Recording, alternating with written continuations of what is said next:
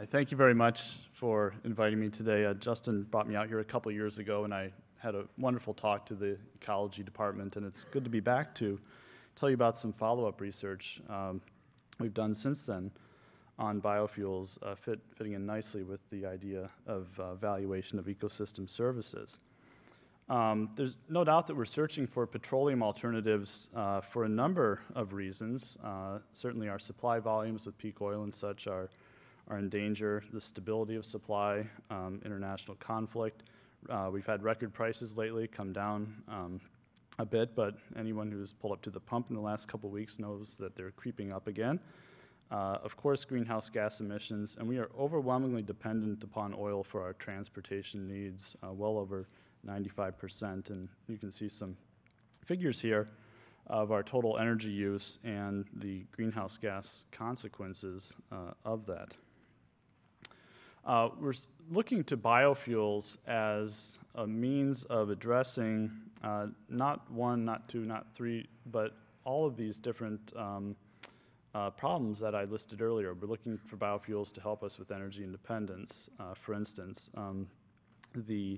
there's a bumper sticker here on top. I pulled it from Clean Air Choice, a pro-ethanol group, saying 85% less foreign oil. So I'll return to that statement here a little later. We're also looking for biofuels to be a green alternative, not simply wean us from oil, but also to help us mitigate climate change, to reduce air pollution. So these are some pro-ethanol and biodiesel advertisements that have been put forth in that respect. Of course, there are growing concerns over biofuels. We're learning more and more through our life cycle analyses the consequences, the upstream consequences, the downstream consequences of transitioning from a fossil fuel economy to a renewable economy. And there are going to be some serious pains in doing so. Work here that I'll talk about in a little bit speaks to one of the cryptic impacts of biofuel production, namely taking land from current agricultural food production, converting that to energy use. We've linked our energy and our food markets, and there are going to be some serious consequences of doing that. For quite some time, the controversy over ethanol, corn ethanol in particular, has focused on the idea of net energy. Do you get out more energy from ethanol than you put into making it? This is a figure here showing the methodology of the life cycle assessment that go into producing ethanol into renewable fuels.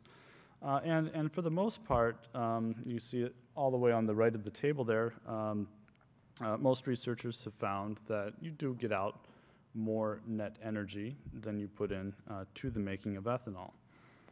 And this is a debate that has gone on for quite some time. I've put up two abstracts here, both from Science. Gasohol does it not produce positive net energy, and then ethanol can contribute to energy and environmental goals. And I'll just point out the copyright dates of those two articles, 1979 to 2006. So this debate has been raging now for 30 years at least. But in many ways, it's a red herring debate. I mean, a lot of it comes back to thermodynamics. You can never really get out more energy than you put into a system. The question is, what are we truly doing here? We're converting energy in one usable form to another usable form. So what I've done here is taken the net energy balance of corn ethanol and have translated it simply from a megajoule per megajoule basis to the forms of energy that go into and out of the process. The deep green bar is the output in ethanol itself. The light green bar is the co-product, which is a food, animal feed that comes out of corn ethanol production. And then you see the dark blue bar representing natural gas, the light blue bar being electricity primarily from coal, and the pink bar being petroleum. And so what we really have with corn ethanol is a means of converting natural gas into a liquid fuel. And the natural gas is used primarily in distillation of ethanol and also in the production of nitrogenous fertilizers. Most initial studies have concluded that corn ethanol emits less greenhouse gases than gasoline. So if you look at all the production stages of corn ethanol, you find that the reduction is about 20% from the life cycle production of gasoline. So when you're producing gasoline, somewhere around, every time you burn a gallon of gasoline, you're emitting about 24, 25 pounds of CO2. About 20 of that is directly at the tailpipe, and about 4 or 5 are upstream emissions from producing that gasoline. Corn ethanol is somewhat lower. Those engineering life cycles, though, did not take into account the effects of land use change. So if you're taking land out of agricultural production for energy production, you are going to increase commodity prices, which is going to have global consequences of land use change as a consequence. There's been a lot of criticism. Why didn't we see this earlier? Why did it have to be early 2008 when 2 major papers came out that pointed this out? Well, you're going to miss land use change if you're doing an energy accounting of biofuels. You're only going to see it if you're looking at carbon. And so it simply was not part of the equation in the initial studies. So all the focus on net energy really blocked us from seeing the real world consequences of increased biofuel production. So now we have an environmental metric that we're looking at. We have it's a much more serious situation. And in fact, this indirect land use change and its consequences are actually codified into law now. The Energy Independence and Security Act requires that all direct and indirect emissions, including from land use change, be incorporated into these calculations. And if you've opened the paper recently, if you've seen Sunday's New York Times, there's a really good editorial on this as well. But carbon's not the only story. And what I've done here is I pulled a slide from the National Renewable Energy Lab that shows the trade-offs in air quality from production of different fuels,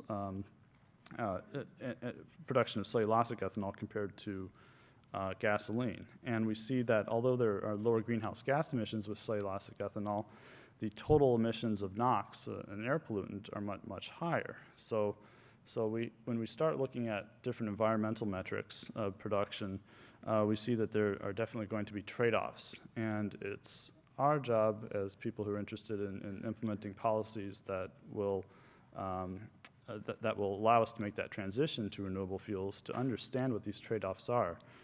And ultimately, we're looking at this question of, are biofuels better for society than the fossil fuels they displace? They have to be cheap. They have to have better environmental consequences, better social consequences.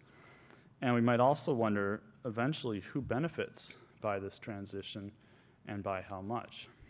There's going to be some social justice and equity questions as well. So what I'm going to do for the rest of the talk is discuss a paper that we published in the Proceedings of the National Academy of Sciences in February of this year, where we tried to put some dollar values on 2 major environmental consequences, life cycle consequences of biofuel production. So if we're going to make this, if we're going to make the answer the question of if biofuels are a good deal for society, we need to look both at the direct costs of production plus the external cost that we're focusing on certainly in this seminar today. We need to look at the external costs associated with producing and using gasoline and compare that to any alternatives that might be possible. So we focused on greenhouse gas emissions and emissions of fine particulate matter, PM 2.5, which is far and away the air pollutant with the greatest economic damage potential. A recent study found that about 90% of all human health damage is due to PM 2.5. So we're really focusing on the important one here. we're going to consider a billion-gallon increase, marginal increase in ethanol, or an energy equivalent amount of gasoline. The scenarios we looked at were increase of simply gasoline, or corn ethanol produced using 4 different sources of heat and power at the facility. So either natural gas, coal, or corn stover, so using the husks and cobs of corn to power the ethanol facility.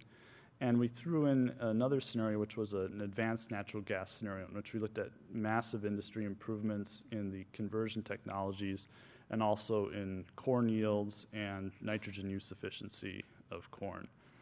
And then we compared this to cellulosic ethanol produced using 4 different feedstocks: corn stover, switchgrass, diverse prairie, or miscanthus. And you can corn stover is a residue that's produced as a byproduct of corn production. You have to throw on some more nutrients if you're going to be harvesting corn stover.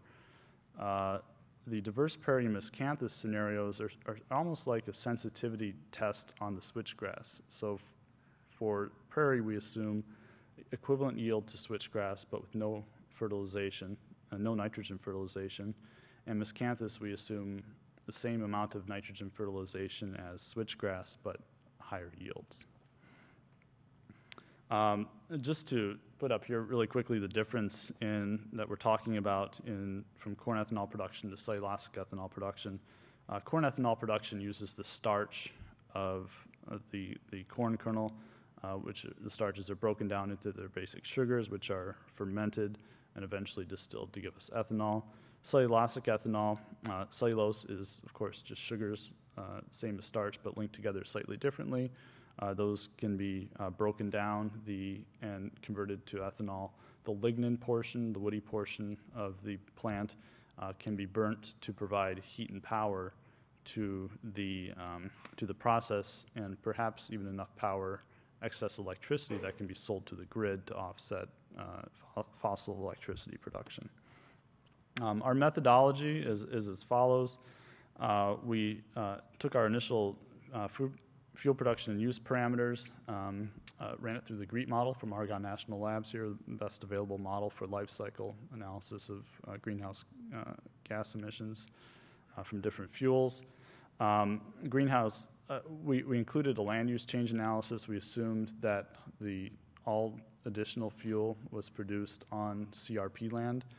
So either higher prices are going to require the conversion of CRP land to corn ethanol, or you're going to be able to convert that CRP land in a way that's consistent with maintaining its ecosystem services in say, prairie restoration to biofuel production.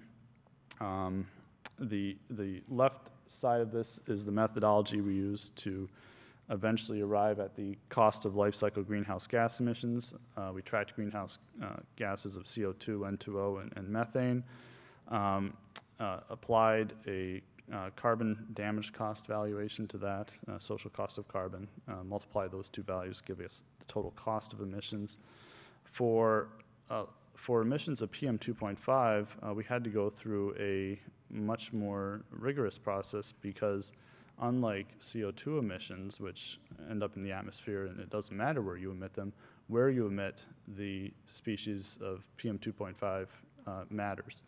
PM 2.5 is either primary fine particulate matter emitted directly from combustion, or it can form from the atmospheric interaction of NOx, SOx, and ammonia.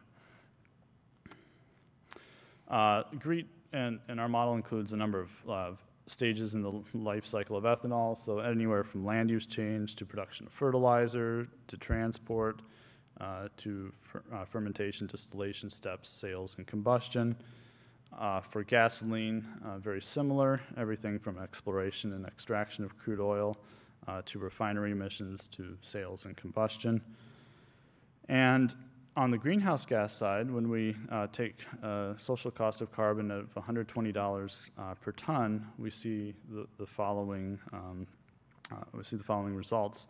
That compared to gasoline, corn ethanol as it's produced today, which is primarily that natural gas bar on the left, really has no advantage in cost compared to gasoline itself, and across the board, corn ethanol shows no major advantage unless you start looking at tremendously advanced scenario of natural gas power and improvements in agriculture, or the use of biomass, corn stover here. But cellulosic ethanol across the board shows massive improvements and massive savings in cost from the release of greenhouse gases. Something I've already talked about here, because of the nature of fine particulate matter, the formation and exposure, we need to account for where emissions occur. And really, for most of the services and that we're going to be talking about, location will matter. Greenhouse gas is really the exception rather than the rule. So the methodology that I'm talking about here can be applied to all sorts of other effects as well. So we needed to take the GREET model, which gives us emissions by stage. So where in the life cycle does it occur? Does it occur from running a truck or at the refinery? And we needed to map on geographic data onto that. So we needed to account for all the following things, such as the areas where fertilizer is produced, the areas that would be farmed, the locations of biorefineries, where ethanol is produced, where it's consumed.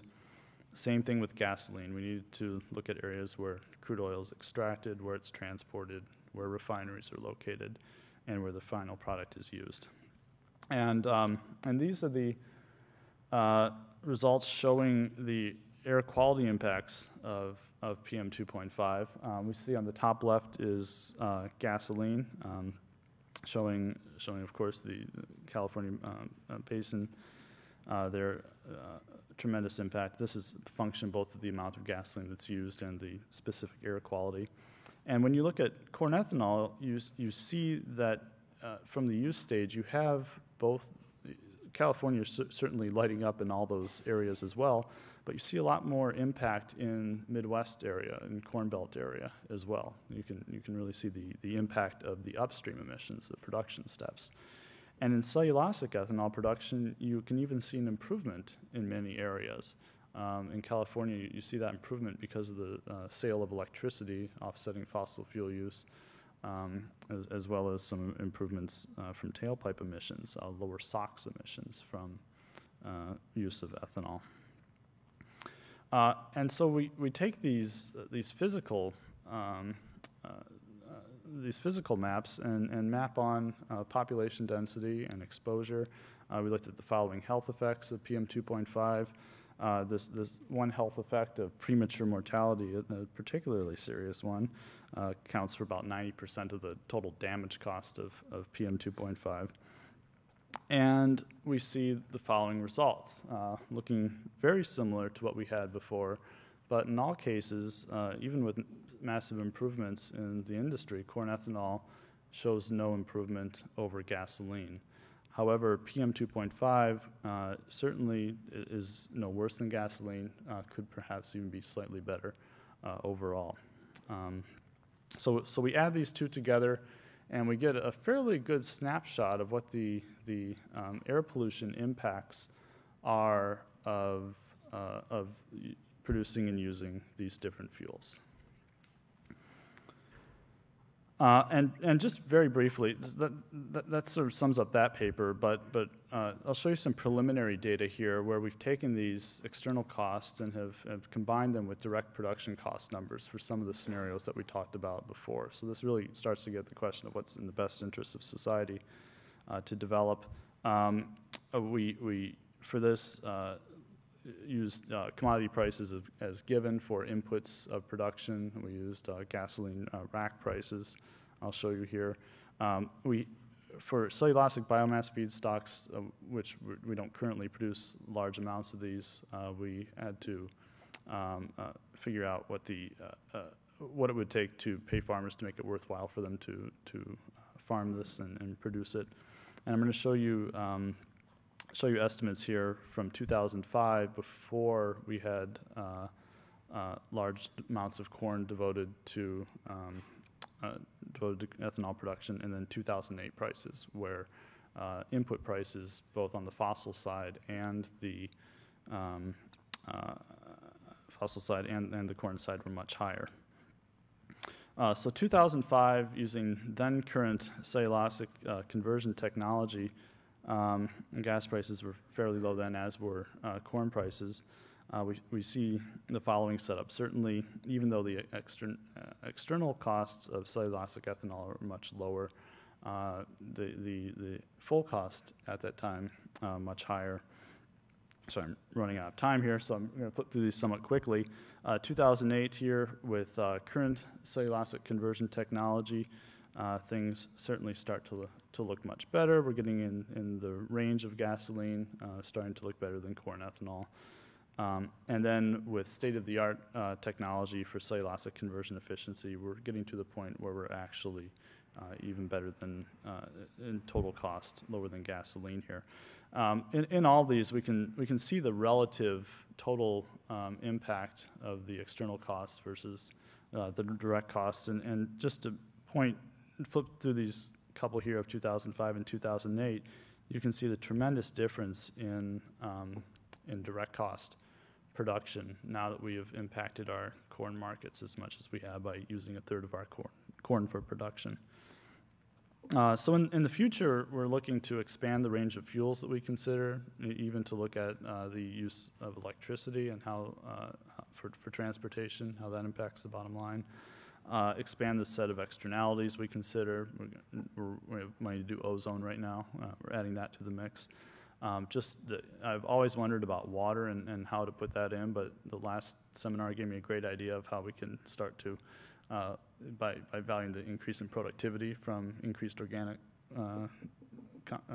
content of soil, to add that in as well. We're considering issues of environmental justice, who's benefiting from this and who's losing out. Adding some improvements to our model to make it a temporal model as well as a spatial model. And last but not least, do the comparison to conservation and efficiency. And I'll just end with two of my favorite slides that speak to this point.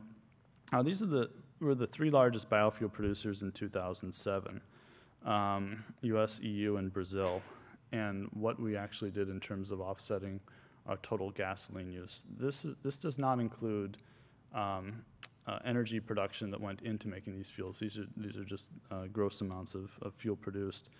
And you can see the difference here in the US of how much fuel we use versus Brazil, that has 2/3 the population we do. Tremendous difference in area. Brazil is by no means, it's been said, energy independent. It's by no means weaned from fossil fuels for transportation by any means. They actually produce less ethanol than we do, but they use a lot less total transportation fuel. And they also have a transportation system that's much more closely reflecting the European Union's, that's more heavily diesel-based than ours is. Interesting to point those out. And then on the conservation efficiency side as well, we look at, these are some graphs, I think from EPA, showing how fuel economy really has not improved here since about 1980, 1985. And it's not because we don't have better technology by any means. When we look at the 0 to 60 time of our vehicles, or a measure of engine power, we see tremendous improvement. And that has been used up by heavier and heavier vehicles. So I mean, what's the best way of getting ourselves out of this problem? Well, we already have we have the technology, right? I mean, that's available. We just need to apply it in ways that are truly effective. And so this is another thing that we're going to be comparing to our numbers that we've already devised. With that, I need to thank a number of people at the University of Minnesota, Hong Hua at Argonne, who worked very closely with us on this, and Lindsay Ludwig and James Newman at Industrial Economics in Boston, who helped out as well. So thank you very much.